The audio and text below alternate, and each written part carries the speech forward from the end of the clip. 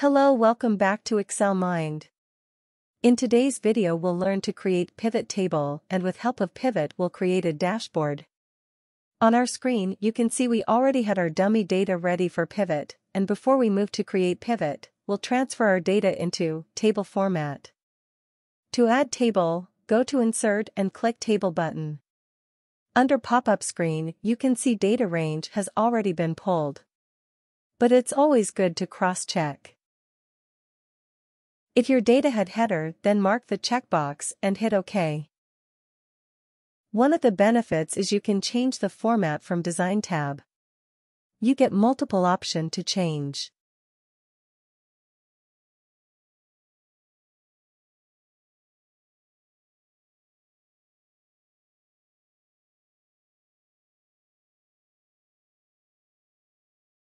And other one is whenever you add anything to data, it will be automatically added to table. No need to change the range of pivot or reformat the additional data. You can see even the formula get dragged down when we just added data in first cell.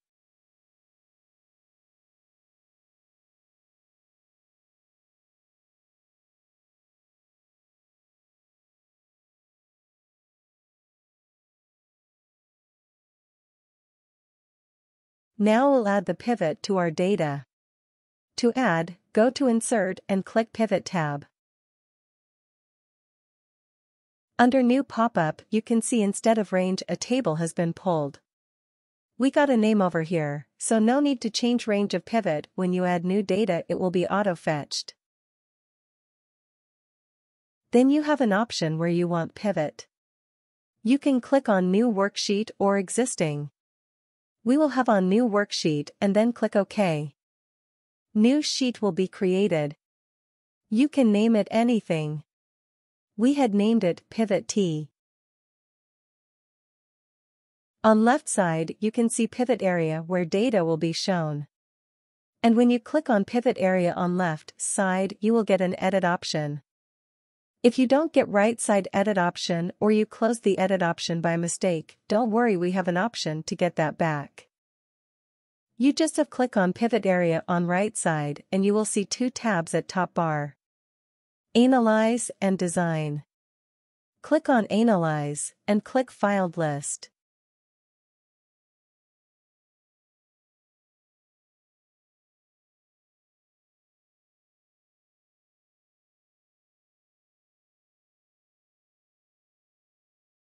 You can see we got our edit option back. And on this, we have multiple options, just have to drop the heading on right side. From drop down, you can even change the interface and get one of your choice.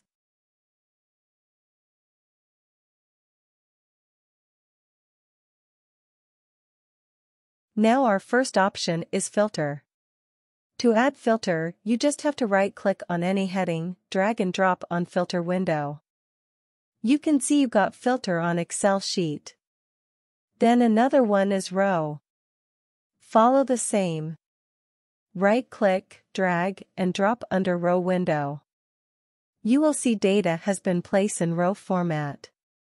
You can drop multiple options under that. And it will place then in row format on sheet. You can even change the heading how you want your data to be visible by changing its alignment. Here we one team, then under that it's agent. So, we have kept team heading first, then under it agent. And then next one is column. If you want data in horizontal way, then use column. We want our data in row format, so we have kept heading under row. Now lastly is the value. And you can drop your data under value window.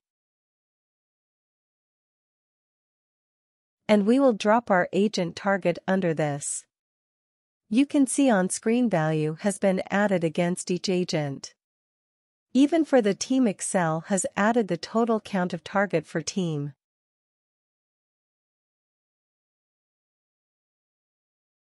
Here you can see they have given us the sum of target. Now we'll add the target, achieved count below that, and on screen you can see, it has been placed next to target. And next we'll add the percentage. On screen you can see they have given us the sum, but we want percentage. And to do that change, click on small drop arrow on percentage heading. Then click Field Setting. Under the pop window, click on Average. Then click Format tab.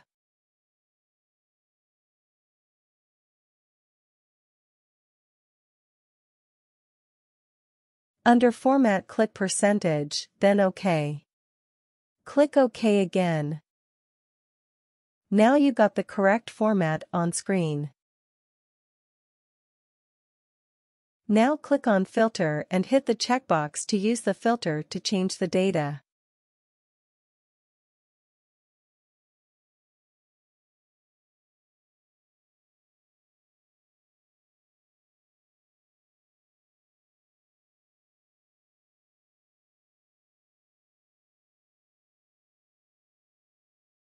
If you don't want filter, you just have to drag the filter heading out from the filter window. Now we'll learn how we can add button instead of filter. Go to Analyze. Then click Insert Slicer. Then, under New pop-up window, click any of the checkbox for which you want buttons. We will add for Teams. You can change the size of screen. And now when you click any of the team button, your data will be filtered as per your selection.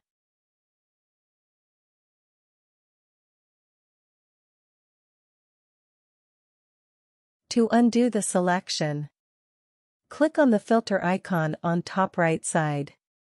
You can even select multiple teams by holding right-click.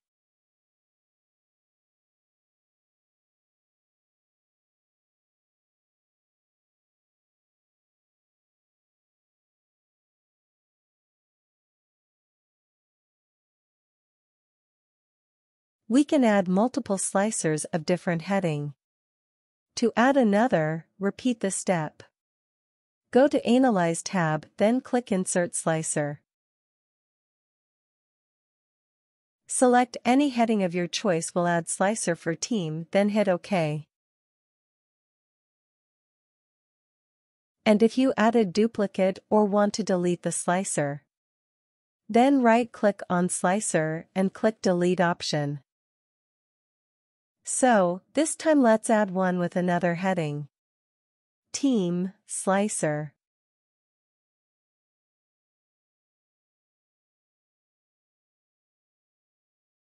You can even change the style of button by right-click on Slicer. Then click Size and Properties.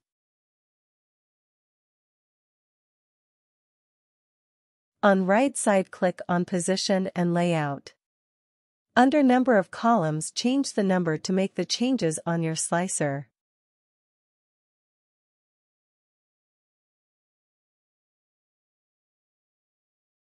You can do the same for another slicer by just clicking on that slicer.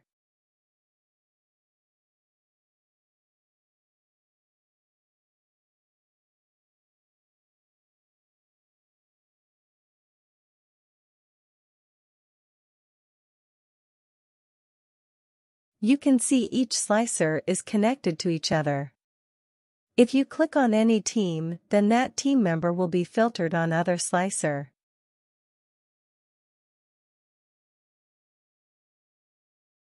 And same is other way round. If you click on any team member, then his team will be filtered on team slicer.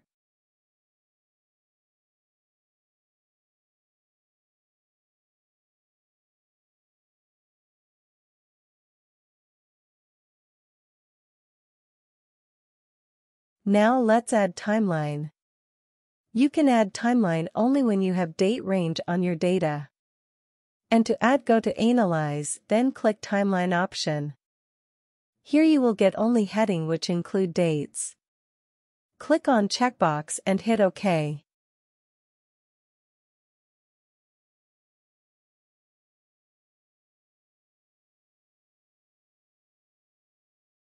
Click on any month to get the data filtered.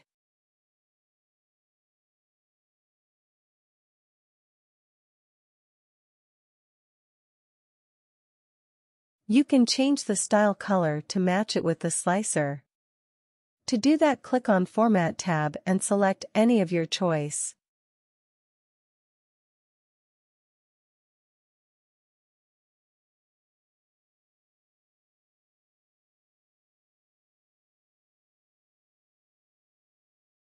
You can change the slicer format too.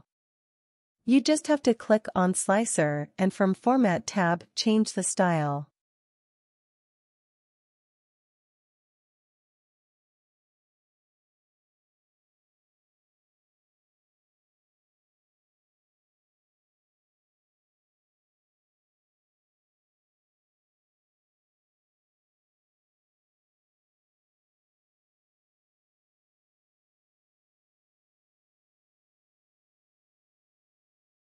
You have the option to match the slicer with your pivot table and to change pivot table format.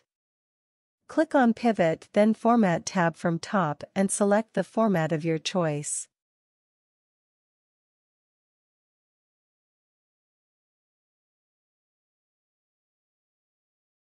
To remove the grid line, click on View and uncheck the grid line option, so that it looks more presentive.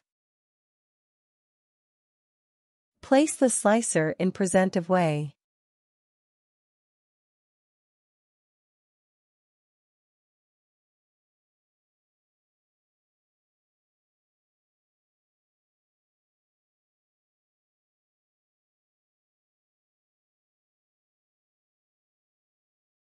Now let's add chart bar to our pivot. Go to Insert and click any of the chart bar of your choice. You can remove any of the heading form chart area by right-click and remove field. And remove or add any label by clicking plus sign.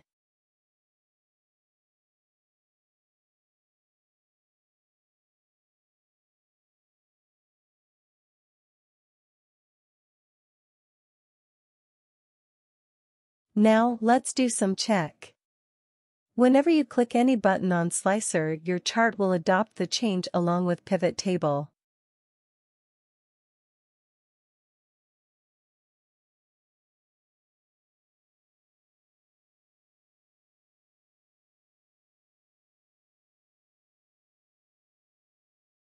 If you want, you can change the style or add data label of chart from Design tab.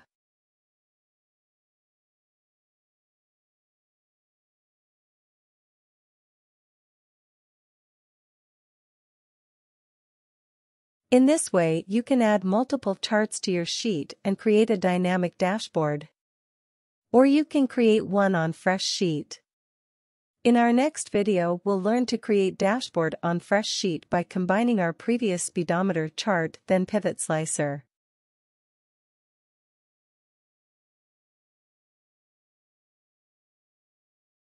Thank you for watching Excel Mind. Do subscribe for more tutorial.